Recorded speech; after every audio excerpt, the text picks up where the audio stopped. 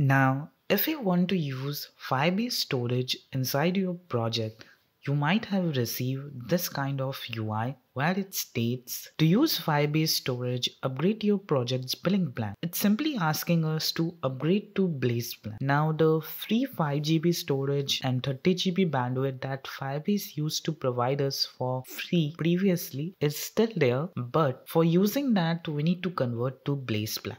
If we try to use Firebase storage on a new project, then we'll get this kind of UI. And if we open Firebase storage in our existing application where we use Firebase storage previously, then we'll get this kind of warning like review changes to Firebase cloud storage for Firebase pricing plan requirements. Here it states that from 30th October, the Blaze plan will require to provision new default storage, means the bucket that you create after 30th October.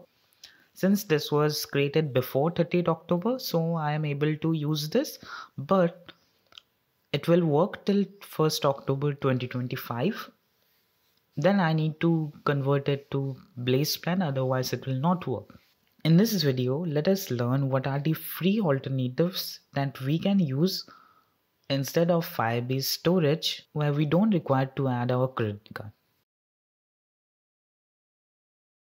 Now, first one in our list is Cloudinary. It's a free object storing site, and the best thing is that here you don't require your credit card. In the free plan, they strictly say that no credit card required, free forever, and here you get monthly 25 credits. So here it's saying that you can get up to 25 GB of managed storage or 25 GB of bandwidth. So it's written in or. You can either use any one of this. In most cases, if you are storing something in the bucket, you need to read them, and for this bandwidth will get used. So you can consider somewhat like 5 to 8 GB of storage and rest the network bandwidth for reading or uploading the files. So this is a good option.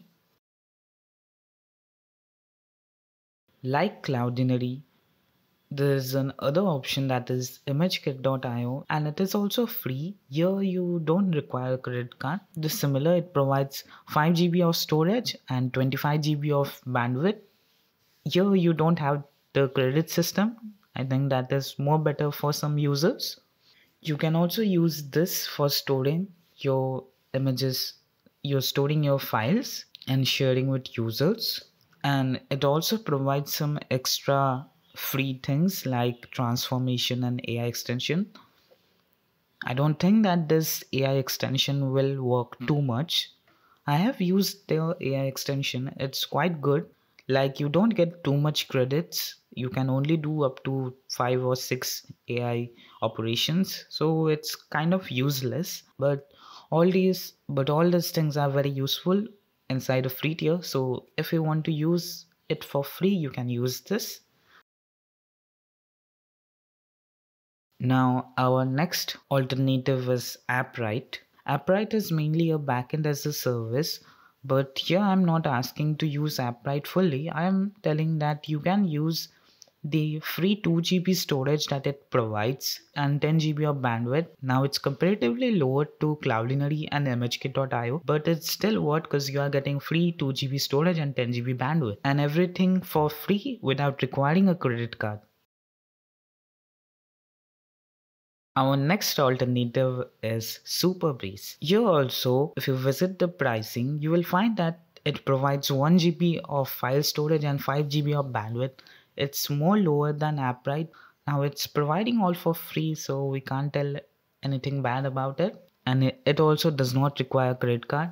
Superbase is mainly a database alternative for Firebase, but you can also use their 1 GB file storage for storing your files like images, videos, or documents.